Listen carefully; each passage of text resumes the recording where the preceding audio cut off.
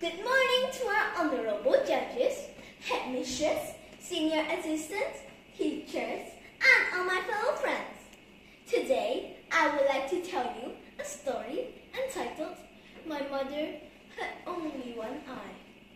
There was once a boy who used to live with his mother.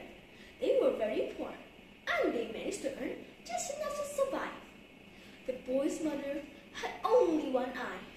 Because of that, the child used to think of her as an embarrassment. One day, during elementary school, the mother came to say hello to him. He was so embarrassed. How could she do this to me? The boy ignored her, threw her a hateful look, and ran out.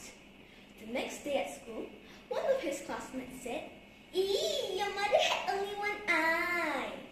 The boy felt so irritated that he started to hate his mother and thought that his mother's presence was just an embarrassment to him. He also wanted his mother to just disappear. He confronted her that day and said, "If you're gonna make me a laughing stock, why don't you just die?" The mother did not respond. The boy didn't even stop to think for a second about what he had said. He was so full of anger that he was oblivious to her feelings. He decided not to live with her. So he determined that he would study hard and leave his mother. Fortunately, the child completed his studies with good grades and landed a good job in another city. As he had planned, he left his mother and got settled in town. He bought a big house, got married, and had kids. He was living a happy life.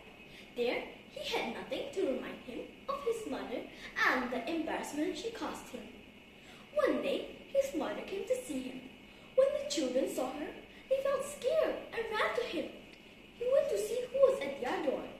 When he saw his mother standing there, he screamed at her, "How dare you come to my house and scare my children?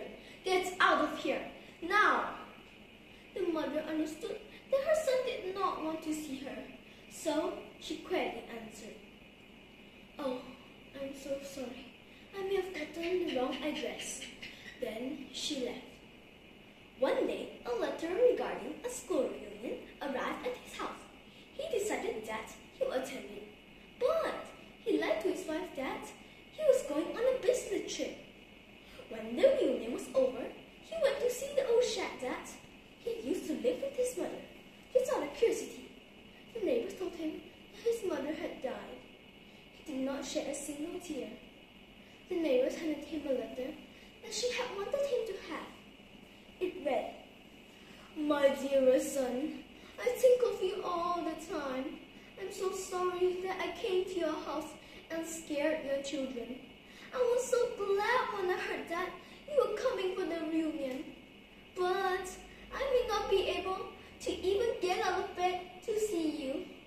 I am so sorry that I was a constant embarrassment to you. You see, when you were very little, you got into an accident and lost your eye. As a mother, I could not stand watching you, having to grow with only one eye. So I gave you mine.